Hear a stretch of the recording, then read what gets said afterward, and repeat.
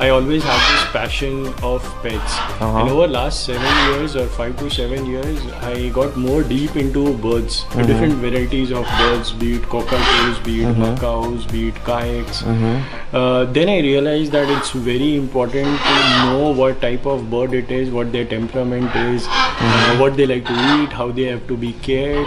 And to know all that, you need to be updated. You need to be very, very highly into knowledge of what the bird is all about. So I usually read a lot before I even get a bird. So that was a shot, you know. That keeps me keeps me updated, and I always ask my customers or new pet owners to read before what you buy, because it's very important to know what bird you are getting, how they will behave, how they will be taken care, because you as a pet parent have to adjust to their temperament. They would not. And if you can, then they are your lifetime friends.